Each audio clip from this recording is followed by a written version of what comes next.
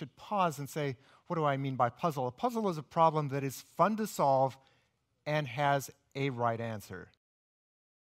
Humans usually encounter their first puzzles as infants. How do they get these people to play with them? Or how do they get to their baby food?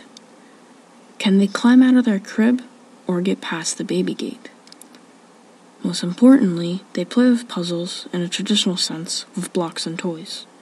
As infants, we are already experiencing a phenomenon called neurogenesis.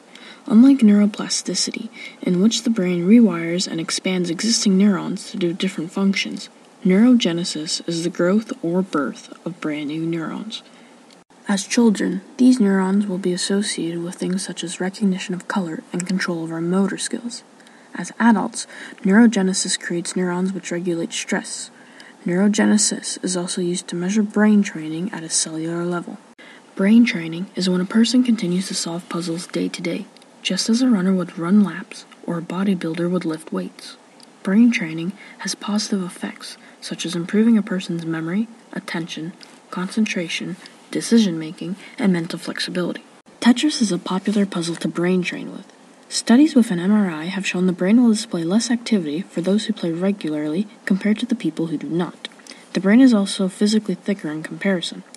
Another interesting aspect about the game is something called Tetris effect.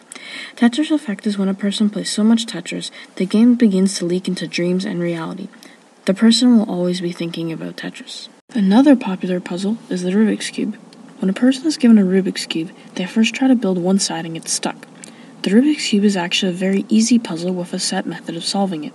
A person who regularly trains solving a cube can improve dexterity as well as problem-solving skills. You can learn to break down the puzzle into steps, then how to break down other puzzles, and even real-life problems. Puzzles are a very easy way to keep a healthy mind from any age.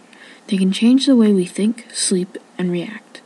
How about when you get a moment, solve a crossword or a Sudoku puzzle? We look at trying to eat healthy and staying fit, but our brains need some exercise too. Improve your dexterity and memory. I'm sure your brain will thank you.